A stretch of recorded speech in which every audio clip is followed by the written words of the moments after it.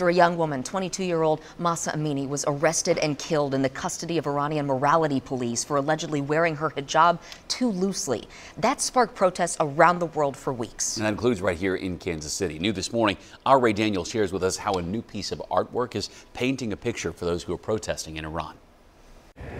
Near the corner of 30th and Cherry, colors of the Iranian flag take over this wall. It's an amazing opportunity for the Iranian community to be able to amplify the voices of the people in Iran. For safety reasons, the woman we spoke with asked us not to show her face, but has been working around the clock to make sure Iranian voices are heard right here in Kansas City.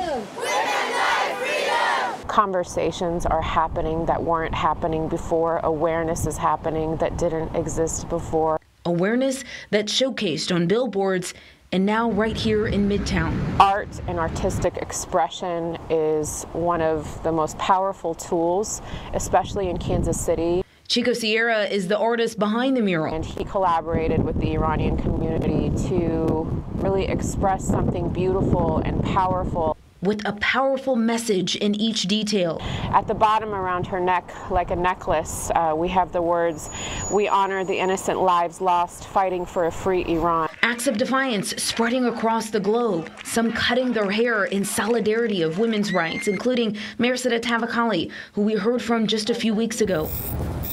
And this woman on the mural showing that same solidarity. The biggest priority for Iranians outside of Iran has been to amplify the voices the best way we can. And honoring those who lost their lives. با اینکه دوریم از وطن ما با شماییم هموطن برای زن برای زندگی برای آزادی, which translates to, even though we are far from our home country, we stand with you, compatriot, for women, for life, for freedom.